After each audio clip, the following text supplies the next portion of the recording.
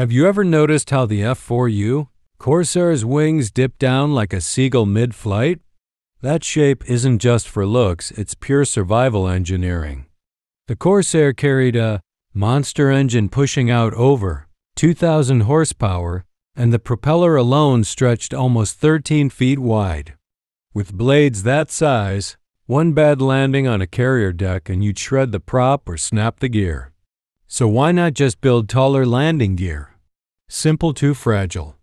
On a carrier, long gear would buckle under stress. The engineers came up with a genius solution: angle the wings downward, set the wheels lower, and keep the gear short and tough.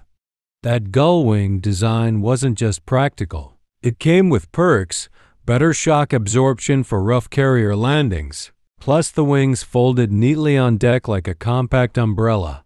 Because of this clever fix, the Corsair became a legend in the Pacific Fast, heavily armed and perfectly suited for carrier combat. A fighter that looked unusual but fought like a monster. So next time you see those crooked wings, remember they're not a quirky style choice. They're a masterpiece of wartime engineering.